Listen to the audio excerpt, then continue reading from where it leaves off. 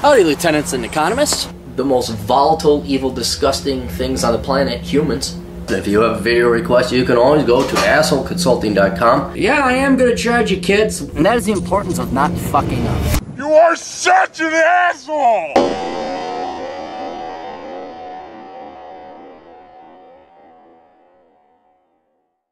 Hi Aaron, my name is Isaac. I'm contacting you for some advice on whether I should go into civil engineering or if I should go into something like computer science or computer programming. I'm currently 28 years old and work in manufacturing. I went to a one-year tech school for welding right out of high school. Welding is okay, but I would like to achieve something better and make more money. I have over $30,000 saved up in the bank to pay for schooling, but I am unsure what to do. I am mostly afraid of saturation for demand in both fields. A little guidance would be great. Let me know your price if you need more information. Thanks, asshole.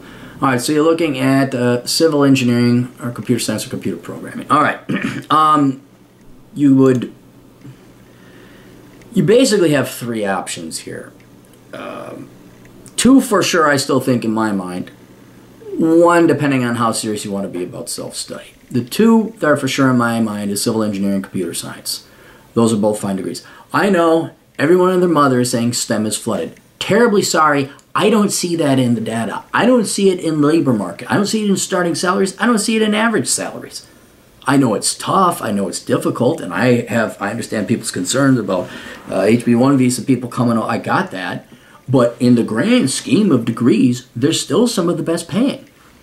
You know, everyone's like, "There's no sushi on the menu. There's just a hamburger and a shit sandwich." It's like, well, I guess you're going to order the hamburger then, right? Because if you are going to go to college, there are still some degrees worthwhile. Oh, electrical engineering flooded. Still better than sociology. The third option that you have is computer programming. Again, perfectly fine. You don't have to go to school for it. It will help, and that's why I would recommend if you have to choose between computer science and civil engineering, but you have a hankering for programming, you kind of like it. I would take some classes part-time in computer science because you're in no rush. You can take them online. That's another convenient thing about this. But then self-teach yourself, self-instruct, computer programming languages. You can do it, all right? You can easily do it. Okay, not easily, but you can do it. You don't have to go to school to do it. So what I would recommend between the three is a combination of computer science and computer programming. And the reason is two main ones. Well, three. The computer sciences pay more than civil engineering, but that's not really the reason I'm recommending these two. Or the two combined. One, these are something that you could take online and you don't have to give up your job and you can take it part-time. Civil engineering, you're inevitably going to have to be there. Yeah, you can get your 2 years of prerequisite in English composition class because you don't speak English enough already. Yeah, you could take that all online, but inevitably your labs, your physical labs, you're going to have to be at an actual physical place to stress test and everything else to get a civil engineering degree. Computer science, you can keep being a welder, take your classes online anytime you want, doesn't matter. They're accredited schools offering degrees of computer science. You want to double check and make sure that it is ABET certified.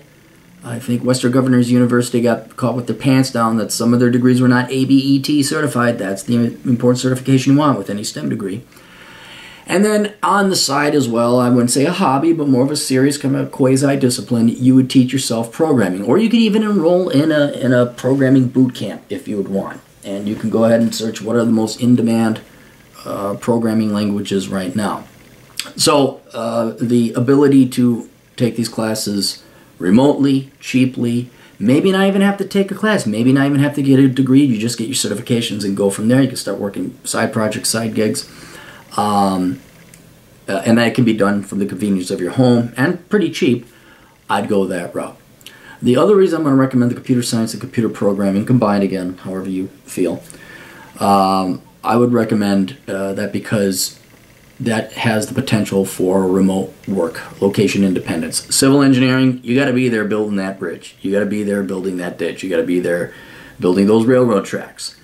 Anything, well, not anything, but the computer sciences in general, that's where your digital nomads are, and I think that will allow for a lot more freedom.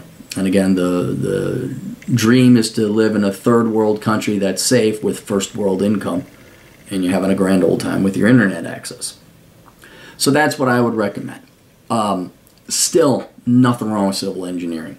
It's just, it's going to require that you attend inevitably a physical college. And you know what, dude? Why don't you take some classes online, or, you know, look up on Matt Tran's channel, find out what is it like to be a computer programmer? What is it like to be a civil engineer? Do some sniffing around and research these careers before you commit to them, because the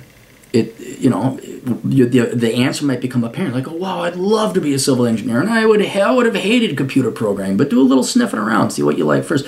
Both are fine. I'm just saying, based on the traits, the ease, the flexibility, the scalability, and the remote location work independence, I'd be going the computer science and computer programming route. So, all right, that's it. You guys got questions? Cappy's got answers over at assholeconsulting.com. We'll see you later. Toodles.